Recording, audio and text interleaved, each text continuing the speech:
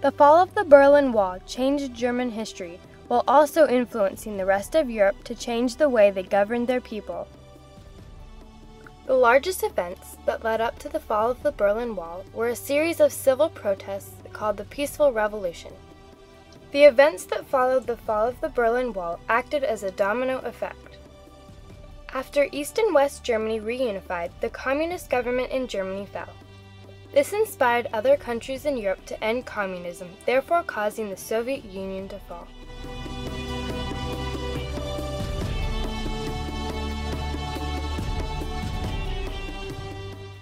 After 6 years of fighting, World War II was won by the Allies. The countries that made up the Allies were America, Great Britain, France, and the Soviet Union. As a consequence of losing the war and bringing destruction to the rest of Europe, the Allies divided Germany into 4 sectors. There was a democracy in West Germany and West Berlin, and there was a communist government in East Germany and East Berlin. Though Berlin was in East Germany, an agreement was made that America, Great Britain, and France would have control of West Berlin. That is how it stayed for the next 16 years. In 1961, 200,000 people, a sixth of East Germany's population, had fled to West Germany with high hopes for a better life. During this period of time, East Germany had a suffering economy, inadequate political system, and poor living conditions compared to West Germany. These living conditions gave the citizens the inspiration to flee to the West. One of the ways I've described the differences between East and West Berlin is like going in The Wizard of Oz from Technicolor to black and white and back. West Berlin being the Technicolor and vibrant side, and East Berlin being the black and white, very dreary and plain. On August 13, 1961, the Soviet Union commanded the East German military to forbid anyone from crossing the East German border. Now it was nearly impossible for East Germans to travel outside of East Germany. All East Germans were trapped in their country. On August 15, 1961, construction of the Berlin Wall, a 96-mile-long, 12-foot-high barrier, began. German citizens and guards were forced to roll out bundles of barbed wire that divided their country. The wall of barbed wire went through the capital of Germany, Berlin. Throughout the time that the Berlin Wall stood, many people tried to escape East Germany by finding illegal ways to cross the Berlin Wall. Because of this, the government had to make enhancements to the Berlin Wall. Some enhancements included adding guard towers, adding a second wall in order to create a no man's land, replacing the old barbed wire fence with an electric fence, guard dogs, and floodlights. During the time that the wall stood, it is estimated that 40,000 people were able to escape East Germany. Nobody knows for certain how many people died trying to escape to freedom, but the estimate is 1,300. While the economy in the West was thriving, the Eastern economy continued to decline. For the next 28 years, the Berlin Wall stood guard over East and West Germany. The Berlin Wall cuts Germany in two, separates East and West, communism and democracy, repression and freedom. On October 9, 1989, 70,000 protesters gathered in the city of Leipzig, the largest city in East Germany by population, shouting Wir Sind Ein Volk, which translates to We Are the People, implying that the citizens of Germany should have more power in their government and should not be separated by the Berlin Wall. This is the first protest in the Peaceful Revolution, a series of non-violent protests against the communist government in East Germany. The ultimate goal of these protests was not to overthrow the government, but to revise it. On November 4, 1989, 1 million East German citizens demanded for a democracy and free elections. This was the largest and most effective protest that has ever occurred in German history. Because of the large amount of people in these protests, the government felt that they needed to make significant changes.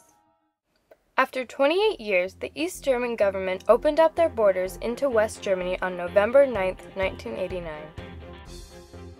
Hours before the announcement, a press conference was held by Günter Schabowski, the leader of the East German Communist Party. He called this press conference to announce that East German citizens would be allowed to travel abroad. Once East Germans heard the news, they decided to do more than travel abroad. They were going to take down the Berlin Wall. Just hours after the government opened the checkpoints, hundreds of people had already left East Germany to be reunited with friends and family in the West. The government predicted it would take 5 years to completely remove the Berlin Wall. However, citizens started destroying it right away. In the end, it wasn't the government who got rid of the wall, it was the citizens of Germany who were able to get rid of the wall. It's always the same people who change things. Who pulled down the Berlin Wall? It was all the people in the streets. The Berlin Wall had fallen and the citizens of Germany changed their slogan. Wir sind das Volk, we are the people, changed to Wir sind ein Volk, we are one people. The Chancellor of West Germany, Helmut Kohl, and the leader of the Soviet Union, Mikhail Gorbachev, met to discuss German reunification. This was an idea that Germany should be one country instead of two. Chancellor Kohl had created a 10-point plan that was the step-by-step process that would lead to German reunification. The main focus of this 10-point plan was creating a unified country with free and secretive elections. On March 18, 1990, 11,160,000 people arrived at the polls to vote in the first election held in Germany in over 40 years. After the votes had been submitted, it was final. 48% of the voting population was in favor of the Alliance for Germany, which supported reunification. On October 3, 1990, the German Reunification Treaty was signed. This was significant because Germany was now one country and free of communism. In August of 1991, massive protests began against the Soviet Union. These Soviet Union protesters were inspired by the non-violent protests that took down the Berlin Wall. These protests were a contributing factor to the fall of the Soviet Union. Both the government and the people of the Soviet Union realized that there was no way to turn back the clock. The massive demonstrations of the August days had demonstrated that the population would accept nothing less than democracy. After communism fell in Germany, the leaders of the 15 republics that made up the Soviet Union had a meeting in Moscow on December 25, 1991. On the same day, Mikhail Gorbachev stepped down from his position as leader of the Soviet Union. During this meeting, 14 of the 15 republics announced that they would no longer be part of the Soviet Union.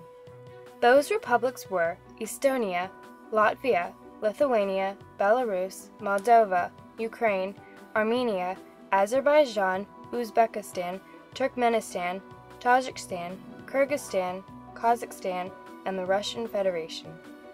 The only republic that did not declare independence from the Soviet Union was Georgia. Because of the majority of the republics leaving the Union, the Soviet Union fell. Indeed, the breakup of the Soviet Union transformed the entire world's political situation, leading to a complete reformulation of political, economic, and military alliances all over the globe. The Berlin Wall come down was an amazing historic event of, I think, in the 20th century, one of the most important single moments in history. The fall of the Berlin Wall changed German history, while also influencing the rest of Europe to change the way they governed their people. The events following the fall of the Berlin Wall acted as a domino effect. When protests spread throughout East Germany, the government was forced to open the Berlin Wall. When the Berlin Wall fell in Germany, it caused German reunification. After East and West Germany reunified, the communist government fell in Germany. This led to other countries in Europe ending communism as well. These events led to a major reform in German and European politics, therefore making the fall of the Berlin Wall a major turning point in history.